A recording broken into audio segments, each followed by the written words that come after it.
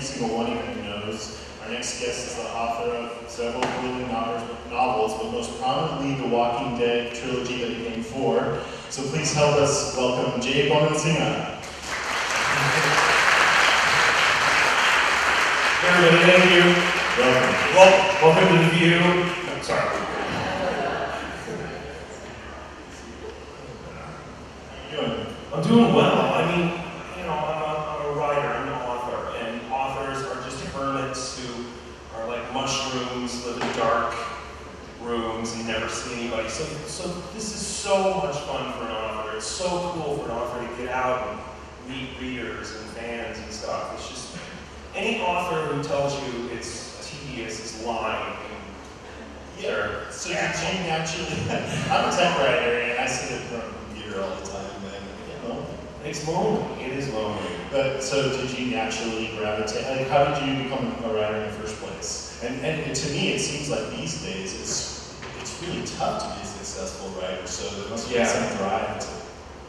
Yeah, I mean, that's a great question. That's a multi-level question. But the first part, when did I want to be a writer, or how did I become a writer? I mean, people think I'm joking when I say this. I wanted to look like Rod Serling. I'm of a certain age where when I was a little kid, I used to watch The Twilight Zone. And this guy would introduce the show, and he was so cool. The black suit he wore, you know, the mortician suit and skinny lapels, and you know, his Kennedy-esque hair, and his smoking. And I found out he wrote the classics, and he wrote the show, and I just wanted to be him. So that's what made me want to be a writer. I didn't know I had to learn how to write. I just wanted to learn how to dress. Were you also into the whole Twilight Zone creepy vibes? Yeah. I loved horror. That's what I wanted to do my whole life. I'm very lucky because, you know, this is the ultimate job for a horror writer, to be, you know, the house novelist for The Walking Dead. It is like Winnie the Pooh in the honey pot for a horror writer. What draws you to horror? You know, another great question that I could write an essay on. I think it's so many things, but honestly, I mean, this is a perfect example of everything's going on here today. Horror is zero pretension. Horror is meant to take you on a ride. And yeah, there's serious subtext in horror. That's what draws me as an intellectual. So you can explore really serious. The Walking Dead explores very serious stuff. It's a survival story. It's what you would do, how far you would go to survive. But also ostensibly on the superficial part of it is a roller coaster ride. It's taking you down into those dark places. The strong and catharsis.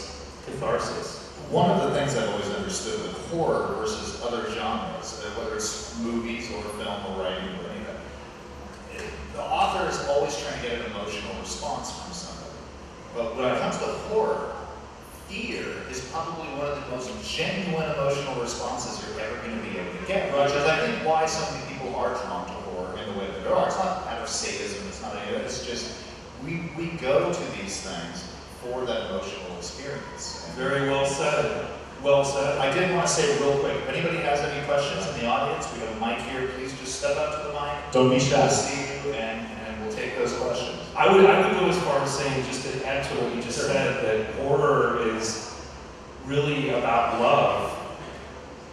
And you know, I get snickers and chuckles whenever I say that, but it's true because tell me, you don't love, Rick Grimes. Tell me you don't love Lily Call. Tell me you don't love, Clementine. All these great heroes you have to love in order to be scared. Exactly. If you don't love them, then it's not that scary. It's not quite. Develop that emotional attachment. Exactly. Ripped away from you.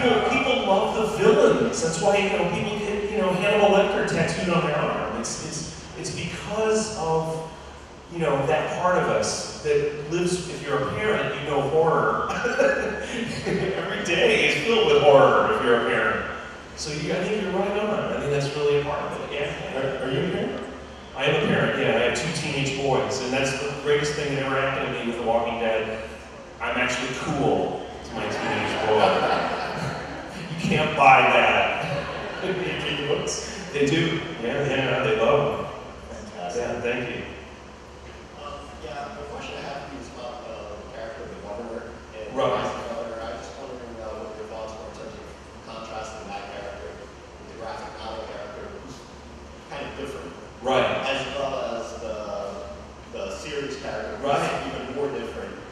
And I think if you had seen the series and read the graphic novel, I'm not sure you would have expected the twist. I don't want to give away too much at the end of the first novel. I just wondered if you could speak to that. Which character, maybe the graphic novel or the series, you could see more as an evolution of the character in the Rise of the Governor, which would be kind of closer to that character. Yeah, well, that's an excellent point and very well said. Very well said. This gentleman is not a plant. I didn't put him in. I'm not related to him. But yeah, that's a really good. We talked about that a lot. Robert and I talked about, you know, where this guy was going, kind of what they were going to do with the character in the series, and it's all happening simultaneously. I don't know if you were aware of that, but the books started being developed just as the series was coming to fruition, so they all kind of came out at the same time. But you're absolutely right. The character in the comic book is the badassest version. He's the most arch villain version. You know, the minute he comes up, the minute you see him and he goes, "Let me take you on a tour of Woodbury," you're like, "Oh, this guy's he's bad news." I wouldn't go on a tour with this guy, would you? Would you go on a tour with that guy? With the Fu Manchu, and he just looked like, you know, in a meth lab, and his, you know. But then the guy in the book was like sort of him, version 2.0. Like I said, this is going to be a fascinating experiment because I'm going to take that guy visually. I'm going to keep him exactly the way he is. He's that biker dude with the faux mustache, and, you know, I'm going to keep him exactly visually the way he is, but then almost experimentally, like prose writers, any prose writer would find this fascinating. I submit to all of you. Give him a backstory, give him a life underneath, give him an off-frame life, give him all kinds of mitigating circumstances, give him a wife who had died tragically, who he adored.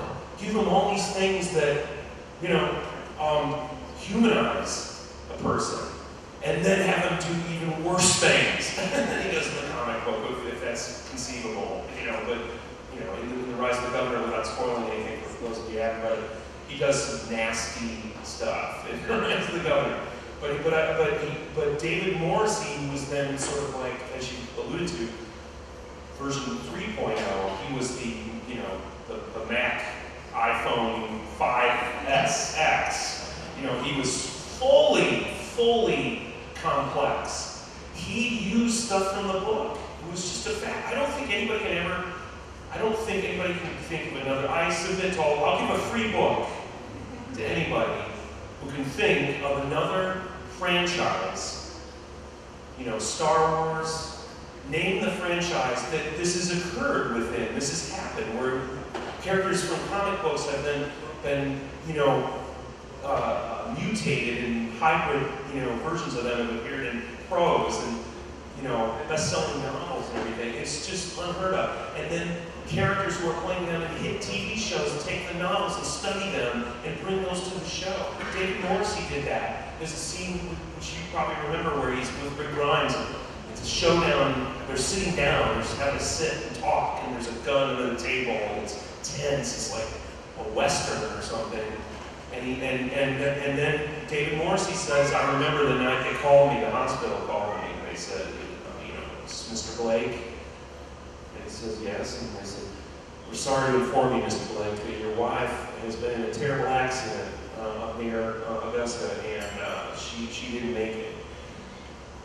I like jumped off my sofa and spilled my Doritos because that's straight from the book. Straight from the book. But it gave the series that more oomph and more density, that character. So, you know, it's way too much information, but, but it's a great question. I think I read that he said, David Morrissey said that he didn't really read the comics that much, but he really pulled from the novels. And I wonder how you felt with that, and have you had interactions with him personally?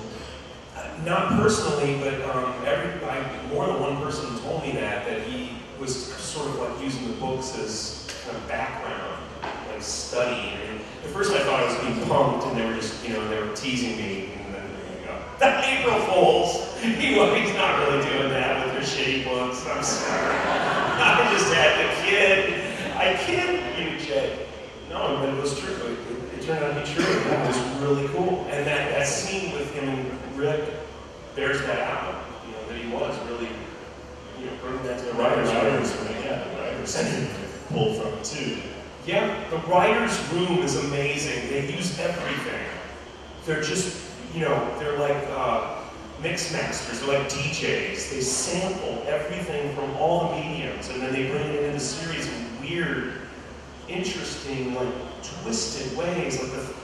Like again, no spoilers, but those of you who have read Rise of the Governor, which is the first book in the series that came out in 2011, available at Table 1 at 1 p.m. to 6 today. Signed, free autographs if you buy a book.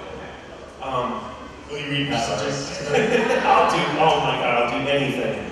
I will come home and mow your lawn if you buy a book. I have no shame. I actually signed a girl's sack lunch.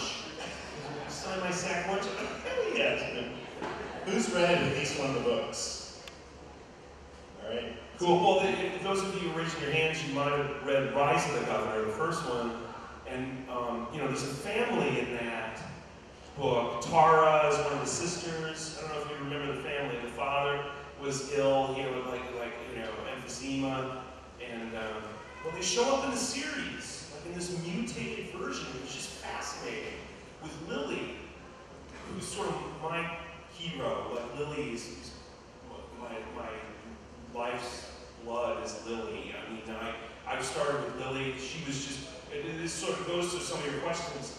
Lily was just a sort of a semi-cameo character in the comic book. She just showed up, killed a major character, and then vanished. I was like, who was that masked woman, you know? But Lily has become my central figure. I will have written, by the end of my contract, eight books with Lily. So, you know, and she's based on that woman right there. That's Jilly. That's my wife. I based a lot of Jilly. Just recently, stand up, Jilly. We just recently got married.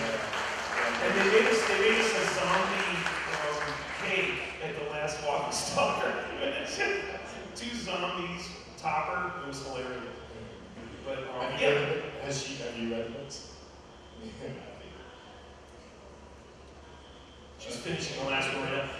But that's another, you know, question I get sometimes is, you know, these characters, and I know it's true with Kirkman, I've talked to him about it, these characters are based on real people. And Kirkman and writers in general do this. You know, they take people they know from life and then spin them and embellish them, and those become characters in novels. And you can ask, you know, I mean, it just goes back, you know, generations. People have done this forever. But Lily, oddly, is a simulacrum of Jilly. And you know, she dresses like her, and she kind of loves things that Jilly loves and has influenced me. That's who Lily became. That's awesome. I'll have a picture.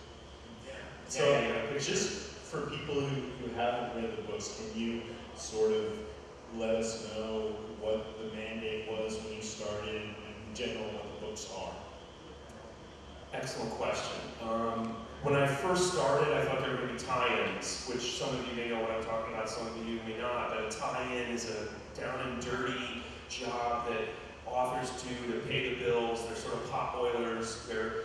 And God bless tie-ins I've done in my career, they're where they give you a script. Like, they give you the script for, you know, Aliens, and you novelize the script. You just take that screenplay and you turn it into a novel. You just put the flesh on those really sparse scenes that are in a screenplay. And that's what I thought it was. And I even said to Robert after I got the job, I said, so you're going to send me a script? And Robert's like, oh, no. That's not what this is. I'm like, really? He goes, oh, this is going to be a serious book. These are going to be serious books. I'm like, awesome! That's sweet! And he goes, yeah, you're going to write them. I don't know how to write, Robert said this, because I don't know how to write books. I'm a comic book writer. I'm going to give you, you know, an outline, and it turned out he gave me, like, for the first 4 books, maybe 8 pages, 10 pages at the beginning of a book. And he goes, just do what you do. Just turn it into a book. And his outlines were really hilarious and fascinating. Like, okay, they start here, they're there, they go there, and then they go here, and one of them dies horribly. I'm sure you'll figure out something cool. And then... but I love the process. That's how I work. I do my outlines like that when I'm working on one of my own books. Just a sketchy outline. And finally, Robert said, you know what, Jay, these next 4 books, which I'm working on now, you'll see if you come over to the table, we got a little poster for the next book, which comes out in October. It's called Descent. Robert's just handed the keys to the family car to me. He's just like, you write them. You write them. Just tell me what they're about. He goes, the only thing I ask, and this is because he's a comic book guy. He's a comic book guy. He goes, just start when the last one ended. That was my only mandate. Start when the last one ended. He wanted this like continuous, endless story. And so it was really interesting and cool, and I'm really proud of this new book. Will it just be your name on it? It's another interesting story, I'll tell it really quick. Robert's like, I don't want my name on it. This is Jay's book, put Jay's name on it. I'm like, sweet. Right. And then I walked around like this for a few days. And then I get this email from the publisher. It's like, what's this shit about Robert not having his name on the book? That's not, no, Robert's name's gonna be, what, you don't want to have any sales? Money doesn't matter to you? Sales? I'm like, God, I knew it! Damn these publishing people. And so, and then they talk to Robert. Robert's like, I'm serious, I don't know my name on it. The publisher's like, your name has to be on it. We made a deal with you or something, you know? And I was sort of over my head. I just was waiting for them to decide. Finally, they couldn't decide, so I said to them, why don't we just make it like, you know, I said, just make it a logo. Like, make it Robert Kirkman's Walking Dead. You know, and then put, you know, Descent, a novel by Jay Bosansinga. And everybody loved that idea, so that's what you're going to see. Awesome. Congratulations. Thank you very much. Good question. Thank you, Dad.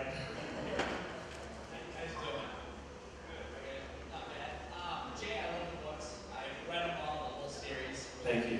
My fiance, she gets them all for pre-order from me. Cool. Yeah, I think you and Kirkman totally rock it together. I'm just wondering how you guys developed that professional relationship. Did one of you seek out each other, or was it?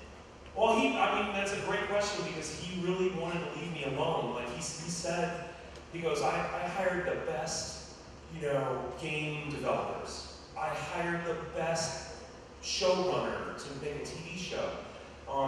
And I was like, oh my God, this is like the greatest compliment I've ever been paid. You know, he goes, I hired a guy who knows how to write books to write these books. And he always was open about it in the media. He was always very generous in that aspect of it. I just couldn't believe it. And really, he did hand it over right from the start. He wanted me to sit, in the beginning of the process, he wanted me to send 50-page chunks, just so he could see how it was going, you know. And The Rise of the Governor, I would send 50-page chunks to him. And he would look at it and he'd go, yeah, it looks good, keep going.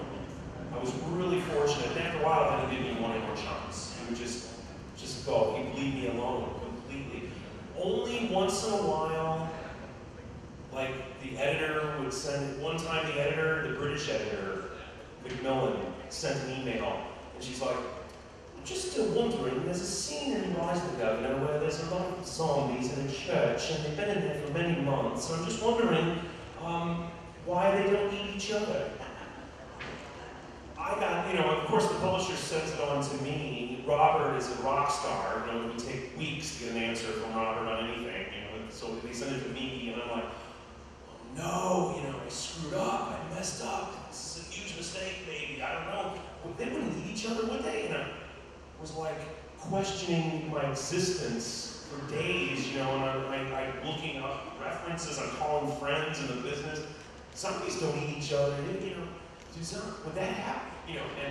And finally, like a week later, this email comes in from Robert, and it's copied everybody in the loop, the publisher, the British gal, me, and he's like, zombies don't eat each other.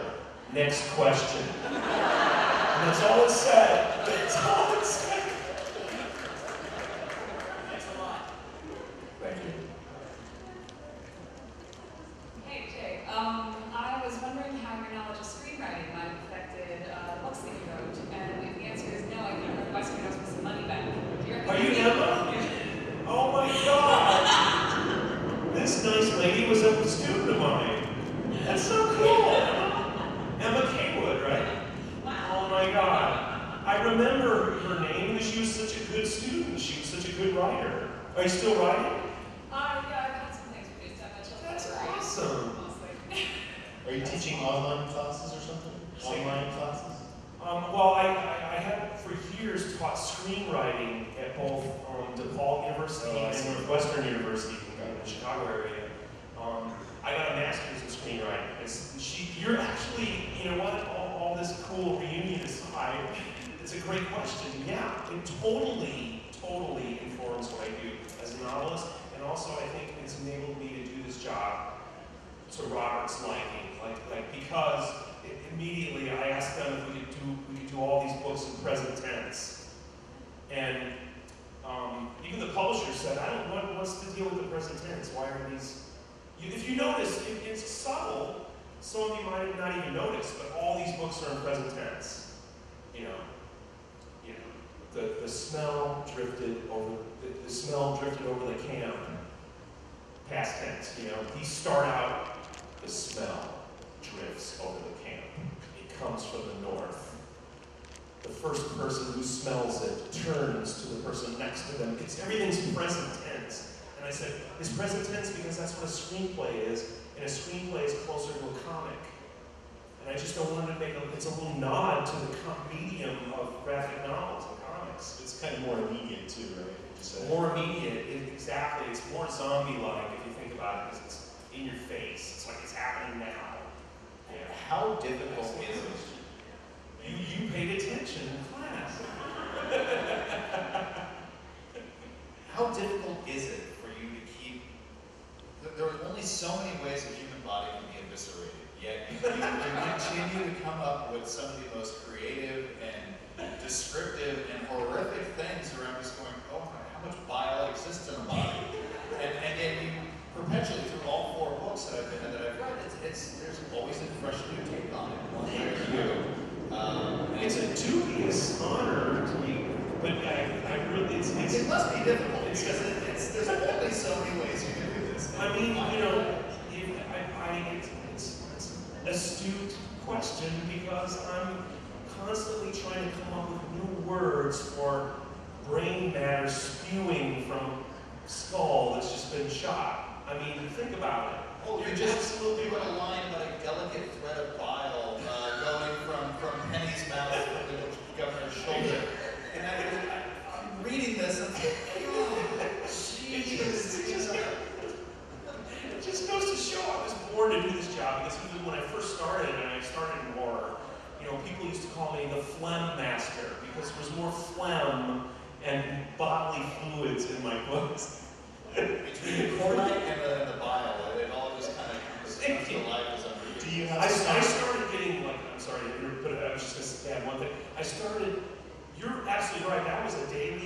writers to come up with new phrases. And I started getting scientific. I started, just going to the Gray's Anatomy, and I was like, the blast takes the top of his skull off, and his cerebral spinal fluid spurts, spews. I can go through the thesaurus right now.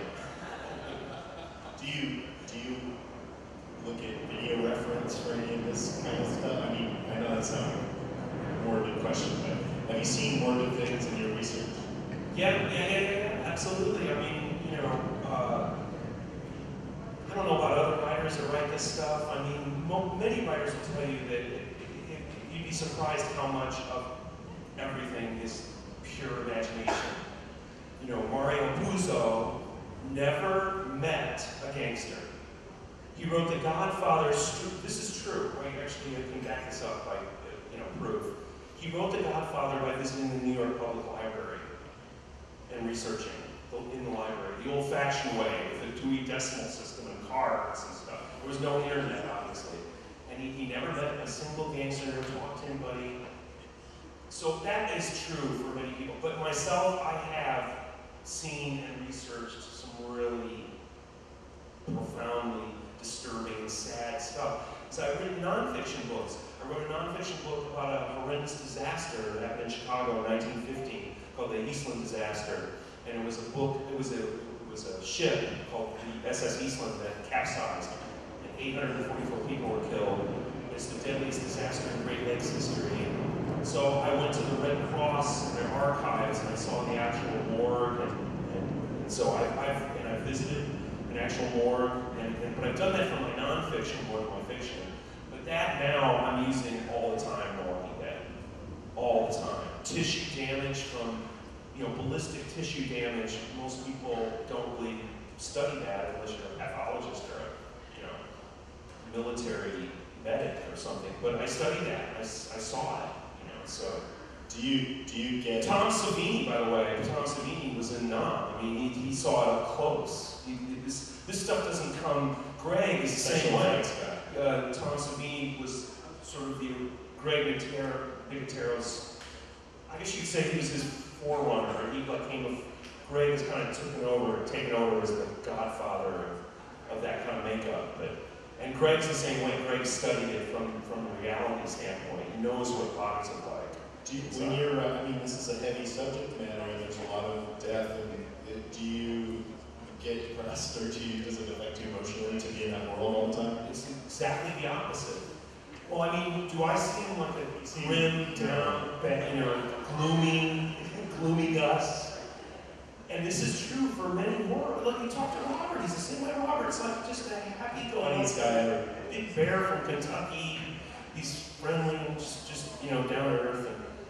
And most horror writers I know are like that. Maybe it's catharsis. Maybe we get out all our dark, demons and stuff on the page.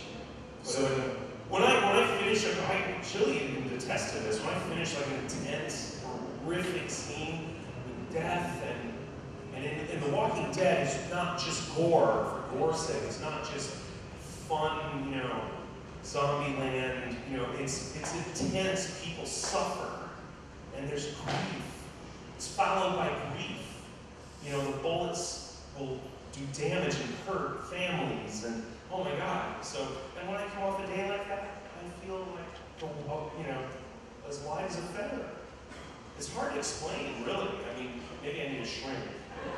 So, do you get depressed when you have to write a romantic scene or interpersonal relationships? So it's like, oh, this is terrible. Yeah. Oh my God. I'm just depressed for weeks when I have to do that.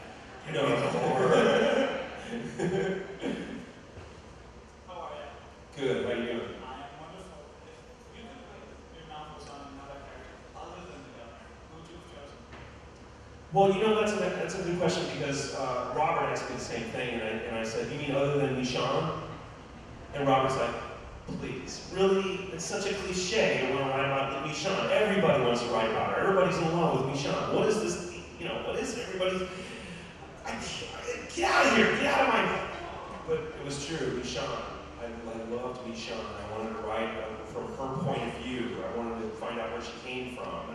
And I got a chance to, in The Fall of the Governor Part 1 and The Fall of the Governor Part 2, also available at Table 1, $25.99, hardcover, trade paperback, $14.99. I'm sorry. ISBN yes. number? I'm sorry? ISBN number? ISBN number 445-573. Very good. Yeah, but Lily has become like the most fascinating character I've ever written in my life, in my career. I've written 20 books, and Lily is so fascinating. And in Descent, the next book that comes out, you will see Lily go through, you know, an amazing arc. I'm really not just giving you a commercial, you know, BSing. It's really true. You know, so thank you for that question. Is Lily safe? No. But you know what? That's everybody here knows the answer to that question. Nobody's safe in this universe. That's why everybody's here. That's what makes it so powerful. Yeah. Doesn't that just everybody? I mean, it's like you don't want your favorite characters to go, but just that fear that they might keeps you on the edge. Right. As soon as that's gone, then it's not as cool. Yeah, and also, I mean, this is maybe Captain Obvious speaking now, but you know, the fact that John Bernthal comes to these conventions, he's always going to be part of this. Even when a character dies, you know, when they die, they become almost more, you know, associated with it in a weird way. It's like they just resonate. The governor's that way too. I find when I'm writing Descent, they go down underneath the racetrack, and I'm like, you know, the ghost of the governor still haunts these corridors. The smells, the echoes of the screams of people being, you know, tortured, and he's still there. I mean, these characters still, you know, live in these stories. On the show too. On the show too. Absolutely. I have this thing where I don't know, it's a little weird, but I actually think a lot of people have it too that might not even realize it. Where the experience of losing someone, a character that you care about, it's an emotional experience, and it's kind of rewarding in a way, especially if it's not real, you know? Right, very well said. Yeah, That's really such true. an impactful experience. You Herschel know, on The yeah. Walking Dead, it was, you know, people cry, but you get in touch with something real. Right? You know it's working when that's the case. That's what makes this so great. I'm convinced. Yeah. In The Fall of the Governor, parts 1 and 2, you finally reached Available at Table 1? Those books? I believe those are the ones we're talking about. You finally reached the point where it matches up with the events in the comic book. Right. How did that affect how you were writing this? Because you were writing from a completely different point of view from what's in the comic book. But you had that structure. Yeah, it's so interesting. You asked me that because Julie and I were talking about the same exact thing. She's reading the finale right now. And, you know, you're absolutely right. There's a point in the book which many of you faithful comic book readers will, the minute you turn the page, you start reading it, you'll go, oh, okay, this is where he's locked into the comic. Frame per frame, you know?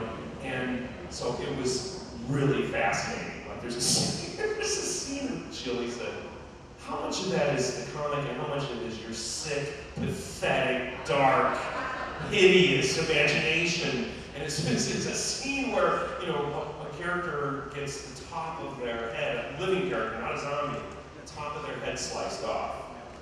And in the comic, yeah, it's gross and it's disturbing, but when you're writing prose, it is so over the top, disgusting. But my modus operandi, and this is maybe a caveat for those of you who haven't read any of these books, is go as far as you can and then go farther. Push the envelope as far as you can. You know, and I had this guy in the comic book, he goes out to, you know, take a leak to relieve himself. And while he's relieving himself, Michon just slices the top of his head off like a samurai warrior, and his head just jettisons. And then it was really fun. It was fun, but my little touch I had because it's prose is about detail. Comic books are not about detail. Comic books are movies. They're closer to film. You know, so comic books are about forward momentum and imagery. But you know, in the comic quick he gets the top of his head lopped off, and I just had to continue to urinate it. I even studied it for a couple hours one day. Would you continue to urinate? Would your bladder continue to empty itself? The answer is yes, for those of you who are keeping track of this kind of stuff. So the stream just keeps coming as he's falling over. That was... Well, and the element that you certainly add above and beyond the visuals of the comic, you go on a lot about smell. Yeah, thank you. Oh, God. So I'm reading these things, that horrible odor, as you were describing it, it does add a different element to just the visual. That's really lovely of you to say, because I have consciously tried to bring that into it. Like, that hasn't been a huge part of it in the comic, if at all. And in the show, once in a while, they talk about the smell and everything. Oh my God, this book I'll come down to send. I mean, there's so much odor in that book. I even have one character, there's a scene in the book where one character's like, you smell that? Yeah. It's probably about 50, maybe 75 of them. And then a paragraph is like, if it smells like rotting feces in a wagon filled with pus, that's probably about 12 to 2 dozen. If it smells like the Grand Canyon filled with an ocean of, maggot-infested meat marinated in bile, that's probably maybe 100. I mean, I started, delineating. Well, that's an artist at work there. In one, the governor is kissing Penny, and you do use the word feces to describe the smell of that. I was just like, oh God, it looked bad enough. But see, in a comic book, you see him lean down, and Robert's told me, I don't know, this is probably news to many of you, not all of you, because he doesn't share this stuff really a lot, even with me. But he goes, yeah, that was a mistake. I'm like, what do you mean? He wasn't supposed to kiss her? And he goes, no, he was supposed to kiss her, but it looks romantic in the comic book. And there is a frame where he just goes in for the kiss. There's a frame. Do you guys remember it? And he's like that. And then the next frame pulls away in the frame. And I'm working with that as a prose writer. You can't just say, he leans down, kisses her, and then he jerks back and goes, yuck.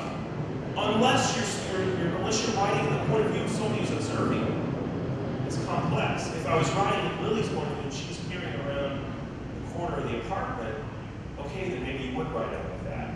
But another thing about what I believe is good prose writing is you go in to the point of view as deeply as possible. You pierce the scene and go into a point of view. So the right point of view there was the governor's. It does not read romantic in any way, shape, or right.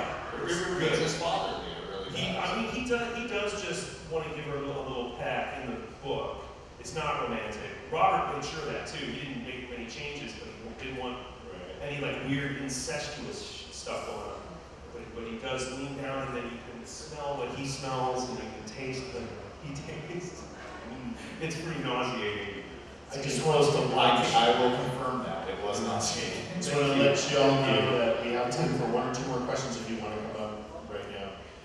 So if you want to ask a question, now is the time. So I noticed that when you're talking about these characters, you'll do a voice occasionally, the governor. Do you have the voices for the characters? Do you ever speak it up? Yeah. When I do readings, I read in a southern accent. I read what I call my Ashley Wilkes accent. Because it just seems to call for that. It's like a southern gothic setting. And you can, when you see the show, you hear the ambient drone of that southern cricket, katy combine just outdoors, and it's beautifully done. The sound work on the TV show is brilliant. I mean, I'm a big fan of the comic, and I remember when the show first started, I was like, oh yeah, they're southern. Yeah. It really adds something to it. Exactly. Okay, well, we are doing this thing with the panels where you guys are going to be the zombies, and Jay's going to try to kill one of them. Okay, we'll do one question. I'll tell you, just that you can have a little suspense. So this bullet is signed, so one of you will get a signed bullet from Jay in a second. Hey, this is, I guess, a follow-up question to your question. You had mentioned that a lot of your characters are modeled on real people in your life. And obviously, I probably wouldn't know this, but I'm just curious who could possibly been the model for the governor. Adolf Hitler. Good question. I'm serious. I just thought it might have been I mean, something yeah. Again, the last 2 books in the Governor Quartet, part 1 and part 2 of The Fall of the Governor. Did I mention they're available at table? Yeah. You will read sections where he's giving speeches to Woodbury. Nobody is going to tear us apart. There is no force out there strong enough to wrench us apart because we are a community and we are family.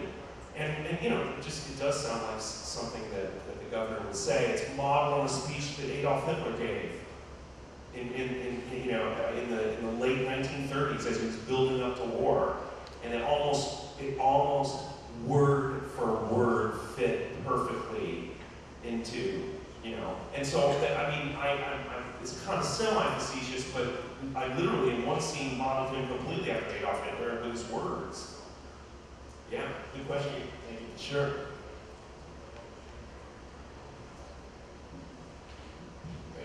How Penny got killed by Michelle in the show, did it happen in the book too?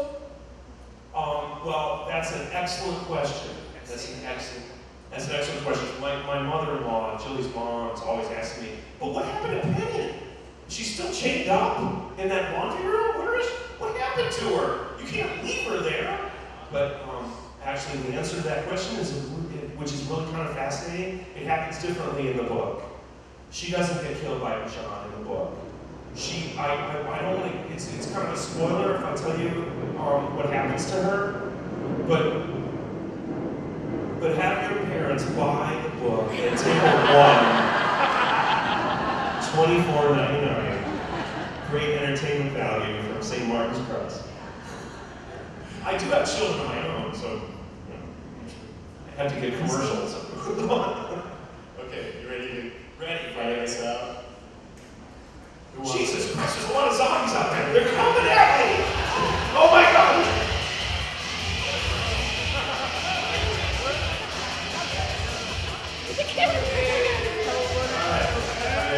And you want to...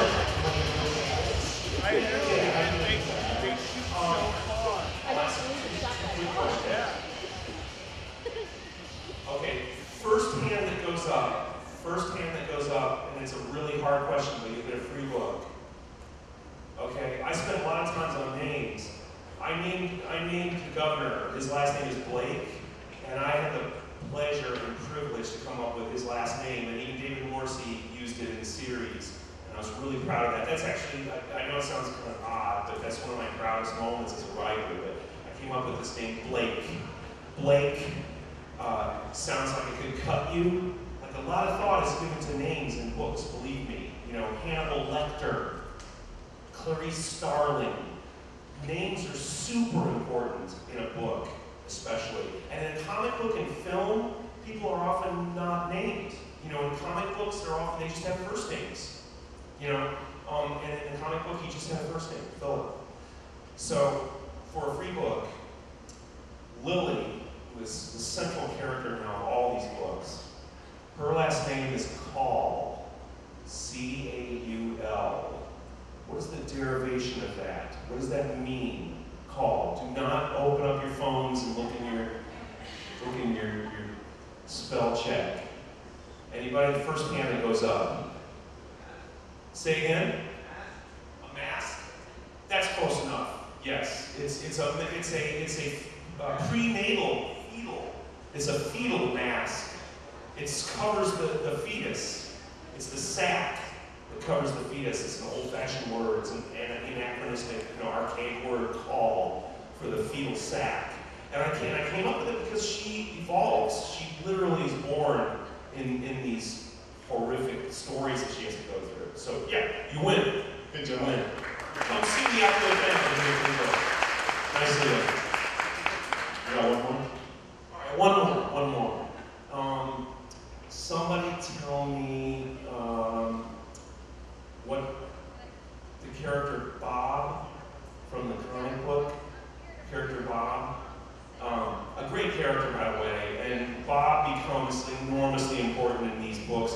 ascent. Bob is becoming like a fully formed, huge character. What is Bob's last name? Wow, your hand came right up. What is it? Wow, nice. Nice. Okay, you win. You win. You guys win. Congratulations. All right, let's have a big hand for Jay. Thank you. Thanks for having me. Love doing it. Thank you. Thank you.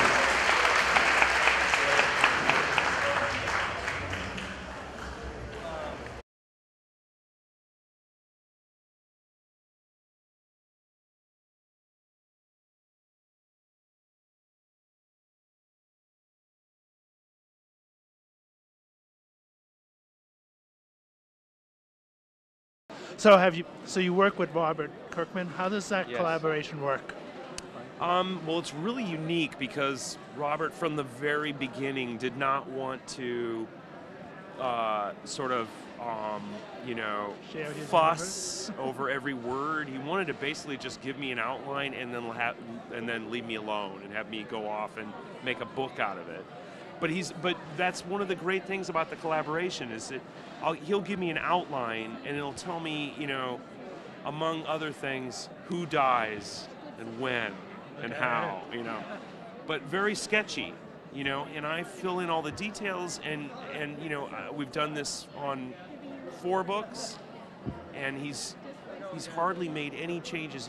He makes a few changes that are technical changes to match things up with the comic book or have continuity, timeline continuity. But for the most part, he just likes what I do. I remember I said to him one time, people told me that you're kind of difficult, you're kind of exacting.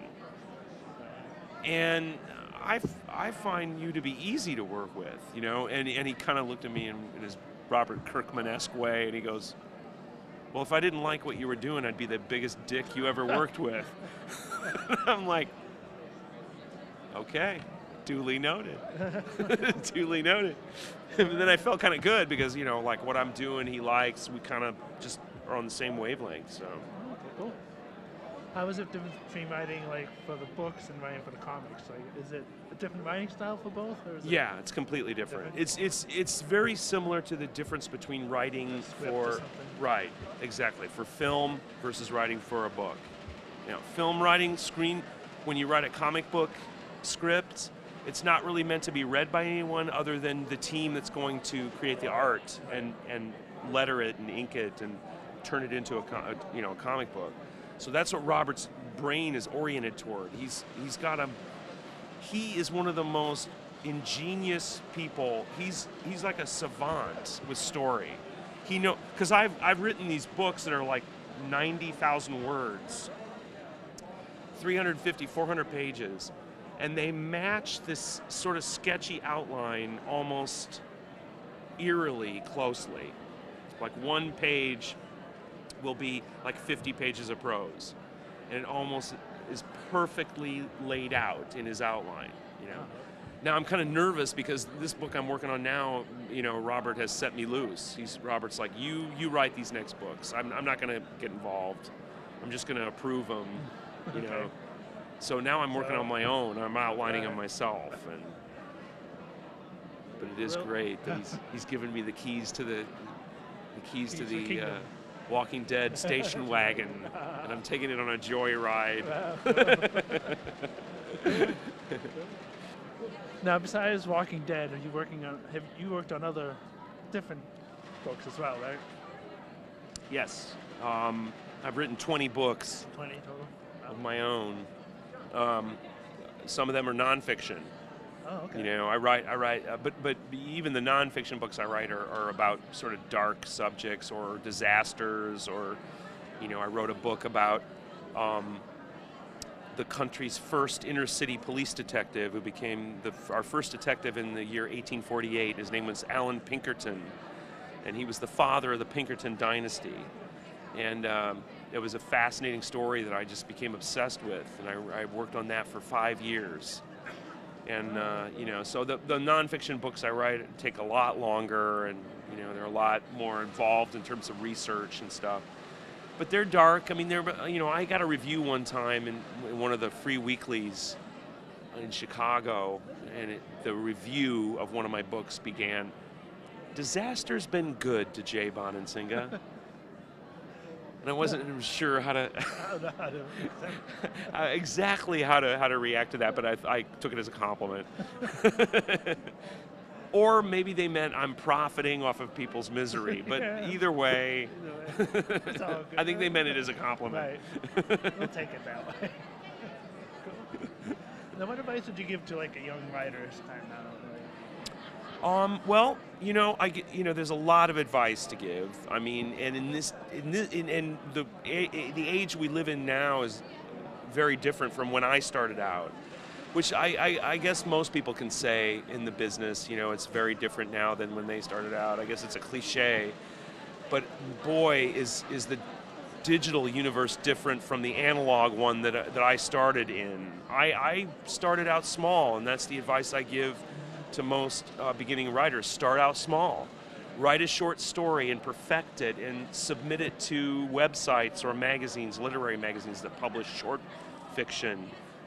Short horror fiction, there's still a market for it. Mm-hmm. That's how I started. I wrote short horror tales and mystery tales for magazines like Alfred Hitchcock's mystery magazine, you know, Twilight Zone magazine, Amazing Stories, Weird Tales, and I published these little short stories back in the 80s in these magazines, and that's how I got started. Do you remember your first one? And I do remember my first one. It was in a magazine called Grue, Grue, Okay. which means, I think, to shudder. Grue, to shudder. I think it's an old archaic word that means to shudder or shiver. Something like that. But anyway, yeah, I got paid 1 penny a word, and it was a story of about 2,500 words, so I made 25 bucks, and I got paid $25 and 2 copies of the magazine.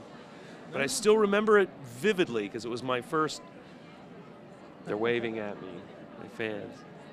I still remember it vividly. I remember the name of the editor, Peggy Nadramia, bless her heart. She was really active in this field and brilliant editor. And this was her sort of chapbook. It was in those days people actually still, in those days people bought hard magazines off of racks and newsstands. It was a great age to start as a writer, and in the 80s horror was huge.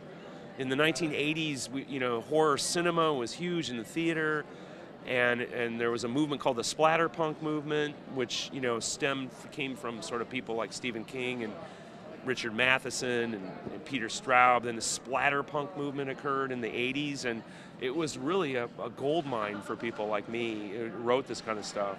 My first novel was published in the early 90s. It was called The Black Mariah, and it was optioned by New Line Cinema. It was as a movie. There was a bidding war on it between publishers. I started out really, in a heady experience because finally New Line contracted George Romero to direct the movie version of my first novel. It was called The Black Mariah. It was about truck drivers, cross-country truck drivers who are infected with a curse. Do you know the book? No. Okay, don't worry. There's no shame in that. It's impossible to find now. It's out of print. But at the time, it sold pretty well, and it was, it was going to be a movie. It was about these truck drivers who are infected with an ancient curse that prevents them from coming to a stop. If they try to stop moving, they burst into flames. So, and right around that time, there was a movie called Speed in development. Okay. Nobody had ever heard of this movie, Speed. So we had this perpetual motion project. George Romero signed on to direct it. I co-wrote the script with Romero and another guy, Preston Whitmore, and it was an amazing experience. I hung out with George at his home and collaborated with him. And as I said, that probably led to the job of The Walking Dead. Yeah. Why I'm here today. It was probably because of that. Cool. Now, if people want to follow you and get more information from you, you have a website? I have a website. It's easy to find. It's jaybosansinga.com. Just one word, www.jaybosansinga.com. And it's kind of a portal to all my Twitter feed and Facebook pages and stuff. I have I've directed films. I have a Facebook page for a film I directed called Stash. Oh, It was Marilyn Chambers' last film. Do you know who Marilyn Chambers is? I do not. Okay, that's a badge of honor. You should be proud that you don't know who she is, because she was a famous porn actress. That's my test of men of middle age, see if they're a pervert or not. Do you know who Marilyn Chambers? It was her last film she made before she passed away. Bless her heart. She was fabulous. She was a wonderful actress, and I got to work with her, right before she died. But anyway, yeah. All right, cool. JayBosansinga.com. All right, cool. Well, thanks for taking time and talking with us. I really appreciate it. It was a pleasure. Yeah, thanks a lot. Thank you.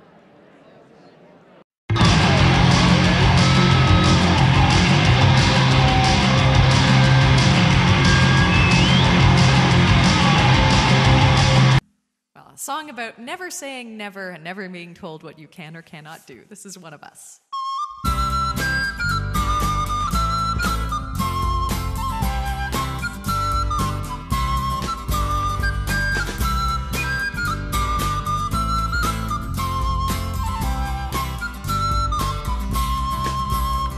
Before I got to fighting, or when fighting got to me, I looked to find examples on the field of chivalry, and I saw mighty arms, much stronger than my arms could ever be.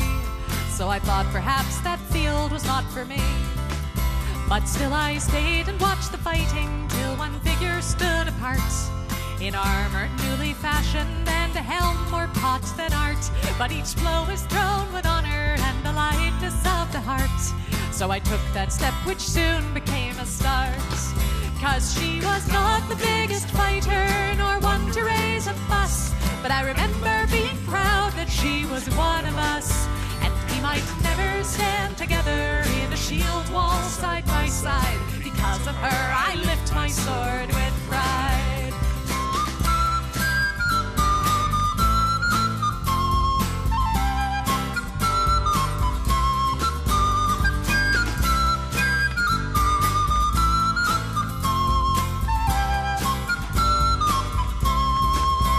She was ladylike and lively, not the type you would expect, with a braver heart than many and a slot shot to respect. And I guess she'd once decided this was where she'd like to be, and I thought if she could do it, why not?